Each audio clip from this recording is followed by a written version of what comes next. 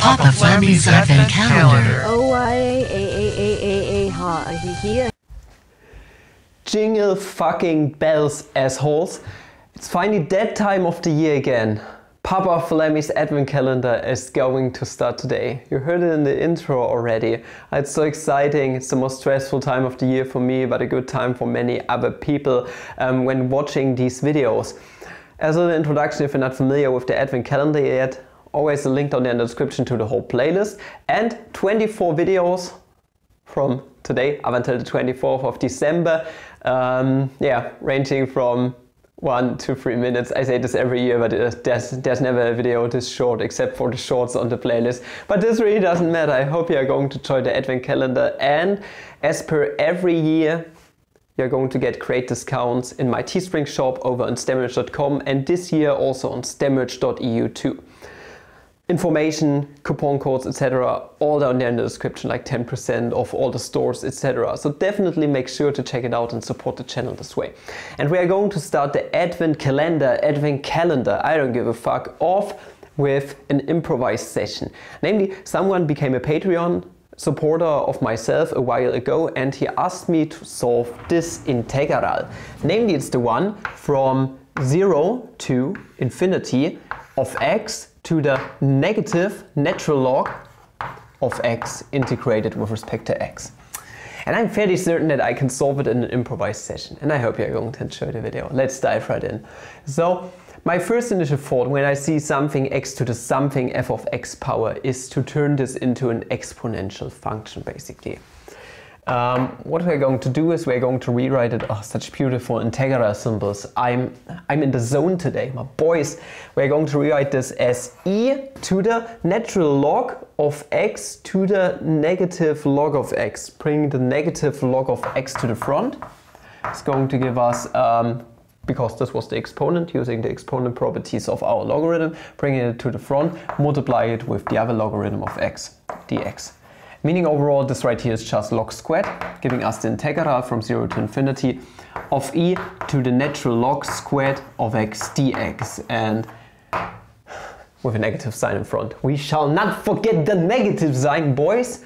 What do you think about that snack? What do you think about it? Hey, it's Christmas snack. Haven't had snack here in quite a while. Let me put you here snack, all right? Okay? You are going to be the visitor of the Advent Calendar this year. Good snack.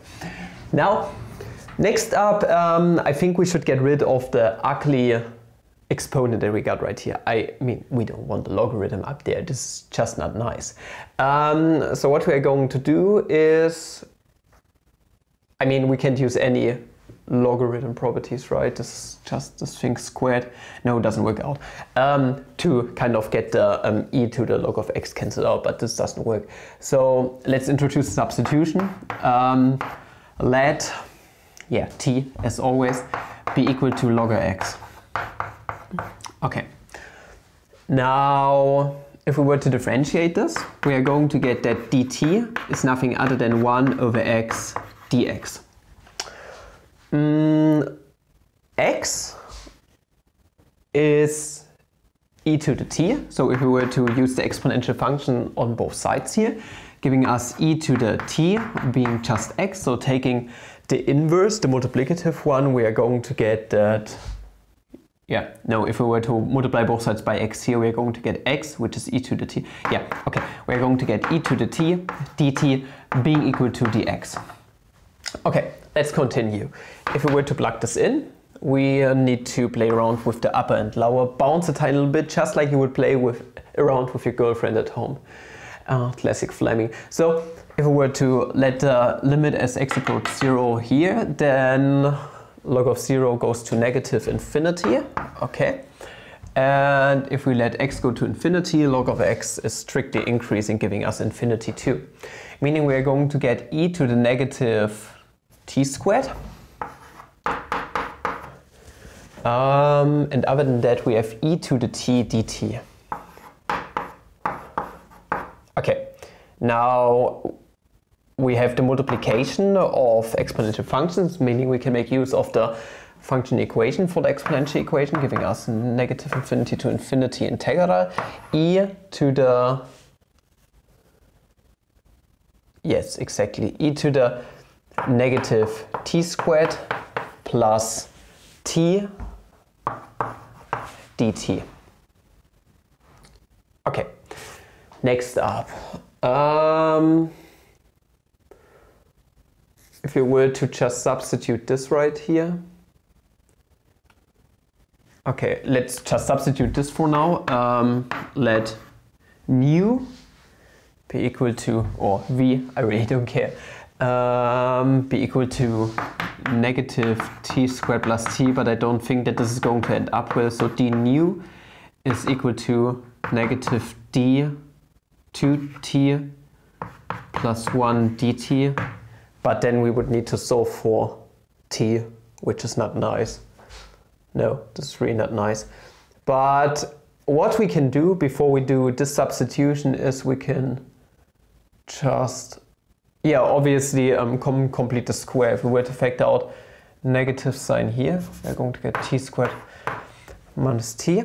Okay, so if we consider t squared minus t, then our middle part, if we want to get the binomial theorem out, is, okay, we are going to get 2 times 1/2 t, meaning what is missing for us to complete the square is a 1/2 squared, but we can just add it to it. We need to subtract it again. So plus 1/4 minus 1/4, giving us overall, so this part right here is going to result in the binomial theorem, namely t, t minus 1/4, no, not 1/4, 1/2 squared minus 1/4. Okay, if we plug this into here, we are going to get the integral from negative infinity to infinity of e to the negative.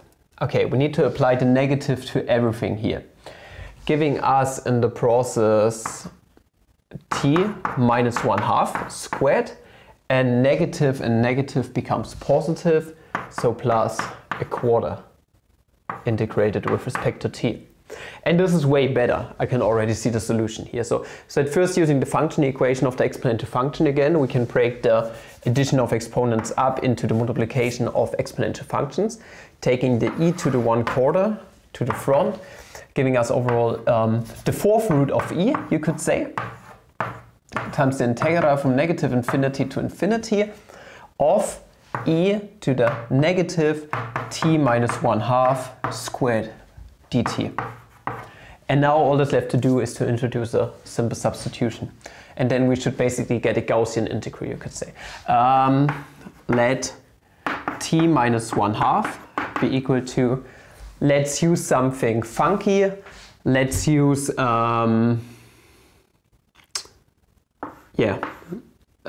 b. we are going to use b. Just b. Is it just me, or is the b looking kind of big?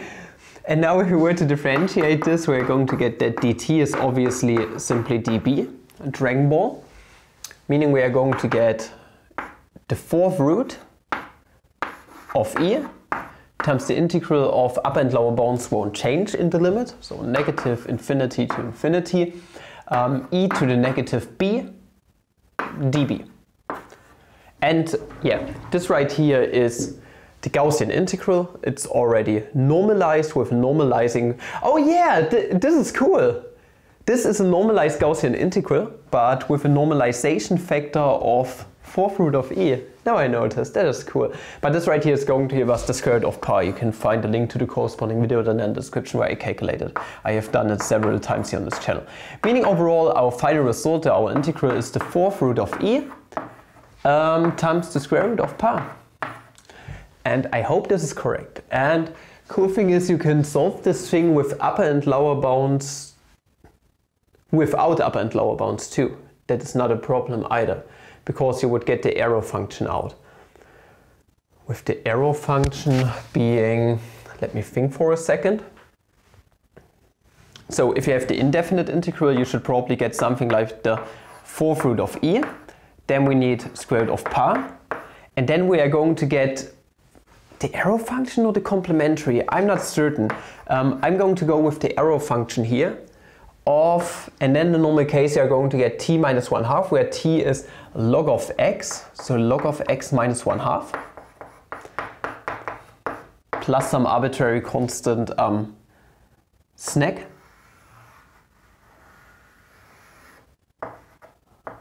Snack element of the real numbers. It could also be the complementary error function. I'm not certain about that. But maybe I should check Wolfram alpha for that. And maybe also for the solution here.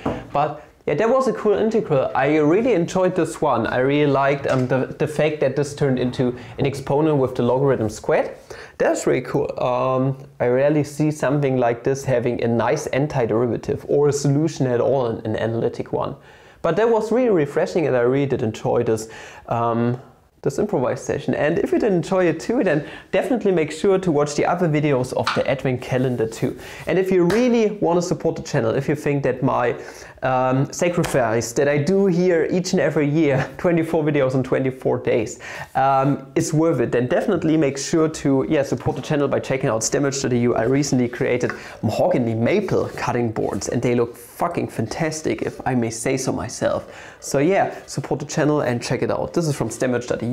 This merch you can find over on my personal Teespring shop, and stuff like, for example, the engineering wall clock or this wall poster can be found over on stemage.com. Just look through all the shops that we got and maybe you find something that you want to have for Christmas. And other than that, I thank you guys for watching.